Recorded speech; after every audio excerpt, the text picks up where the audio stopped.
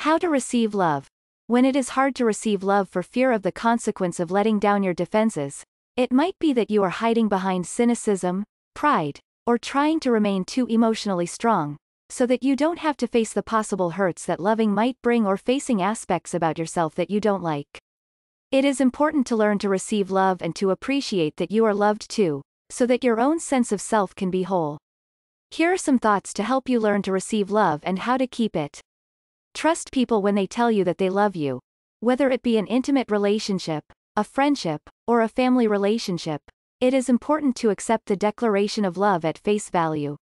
If you are pushing aside the gift of their love for you because you are afraid that they do not mean it, then you prevent them from having the chance to prove that they do. It also might push them away from you, so that if you change your mind it may be too late. Stop fearing loss.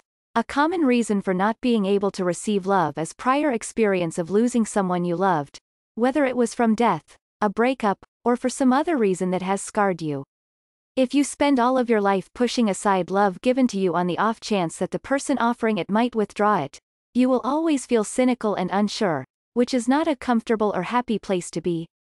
Instead, embrace the love that they are offering and go with the flow, expecting those who offer you love to stay around. Love yourself. This might be the hardest step of all, but if you don't love yourself that much, receiving love is impossible because you don't believe that you deserve it.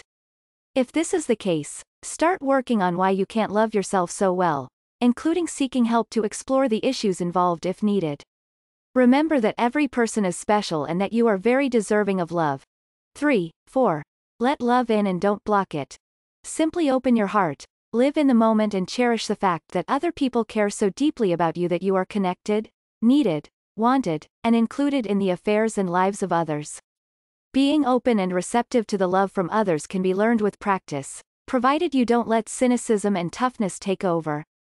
Let down some of those defenses and pride and let others know that you enjoy their deep care and support for you. And forget about keeping score. Love others even if it is not reciprocated. As one large human family, it keeps going around and we receive it back again anyway. 5. Beware the voices of societal negativity. Social conditioning has a habit of making us feel wary of being effusive about and openly accepting of compliments, generosity, caring, and kind acts, lest we be seen as greedy, prideful, or selfish. Do not push aside the caring, wonderful things people have to say about you just because of such negative overlays. Be appreciative and embracing of the love given out by others in all its forms. To do otherwise is to block receipt of love. Show love. Receiving love is also about expressing love.